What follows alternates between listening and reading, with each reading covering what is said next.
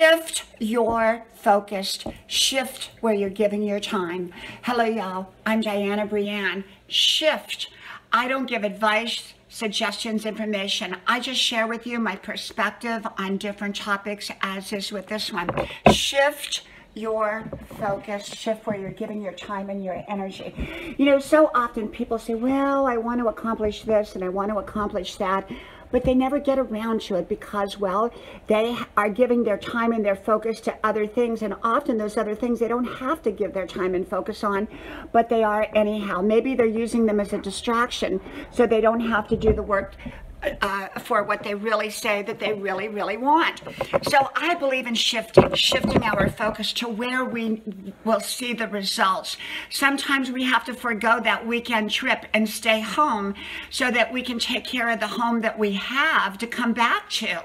And, you know, maybe we've let our home go and now we need to get onto it. Maybe we've got to deny ourselves going out to that fancy restaurant for a while because we want to either save money or lose weight or be healthy, and maybe we're just eating a lot of garbage food. So sometimes we have to deny ourselves.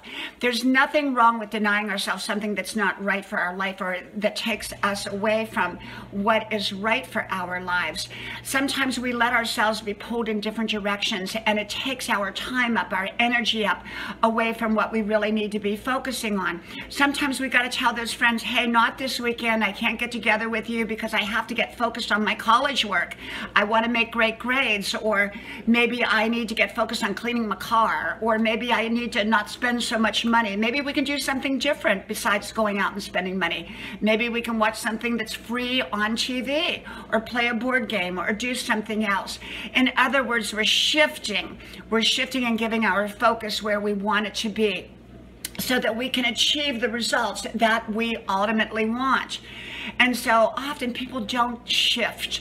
They just keep doing the same old things, but saying they want something else, but they're not over there making that something else happen. They're over here making something totally different happen that they say they don't want.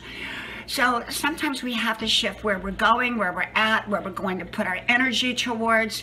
And sometimes that can mean denying ourselves something. Not always, but sometimes it can. But often what we're denying ourselves is something that's probably not all that great for us, or that's taking up our time and energy from where we should be giving our time and energy. Okay, so sometimes we have to shift from my house to yours. May God bless you. I do hope you like, share, subscribe, and I hope to talk to you soon again. Bye-bye.